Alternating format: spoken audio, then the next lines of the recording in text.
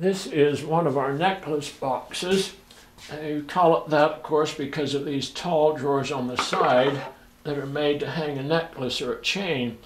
This one has extra long drawers. They go all the way top to bottom, so you put really long jewelry in there. This top drawer has a tray in it. It can be lifted out. You've got areas there for smaller items, of course, in top and bottom. This drawer is a full open drawer.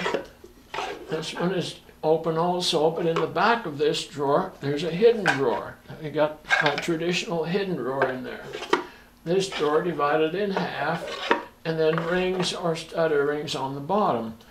This particular drawer box is made out of zebra wood and ash.